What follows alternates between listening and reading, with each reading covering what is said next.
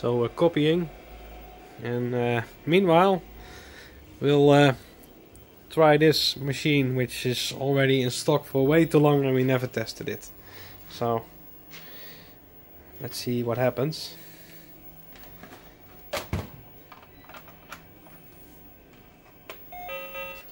Wow.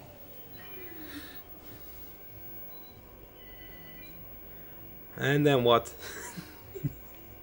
There's color. It's hard to see, but oh, there's other colors. It works. Hello.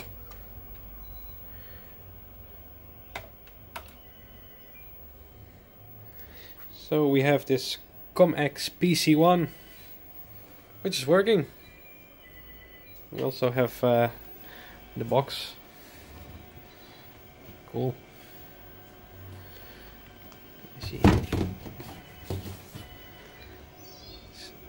35 kilobytes of memory. Full-size keyboard, built-in speaker, multicolor graphics. Ah, it has multicolors. It's again hard to see, but it's blue and green, pink. Oh, nice. We also got a few other computers lately. Yesterday, to be exact, we got this one. It's an Apple II clone.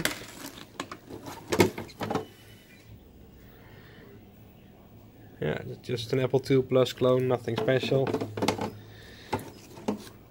We have this Commodore stuff. The Acorn Atom with color card. We have two Commodore 64s. One is already. This one is starting. It doesn't start games, but we switched the SID chip because this one now has a SID chip. The one channel is missing and it doesn't do anything. Oh, kind of weird. It's also quite nice to have some magnetic cards. I'm sure our intern never saw it. A magnetic card.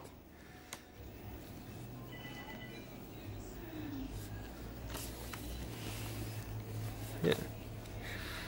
And we got a phone book. Got this one. It's a microprocessor MPF2, which is, as far as I've been told, an Apple II. It should be an Apple II clone, but it isn't. And our latest stack of Apple II clones. This is the Micro 2. This is just a random nameless clone. And we have the ITT 2020. And finally, oh, we also have our discs, by the way, disk drives. Finally,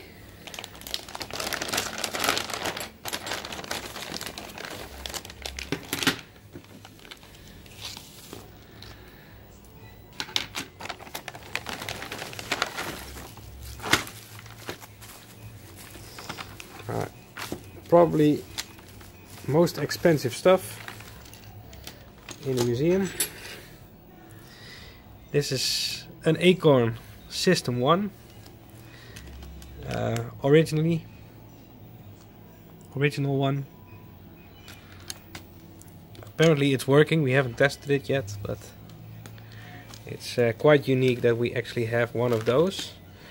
And an original Sinclair MK-14.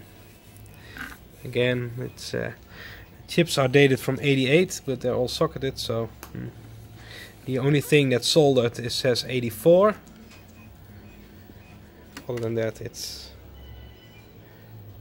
actual stuff. Cambridge. Again, it should be working. So yeah, we have some nice stuff lately.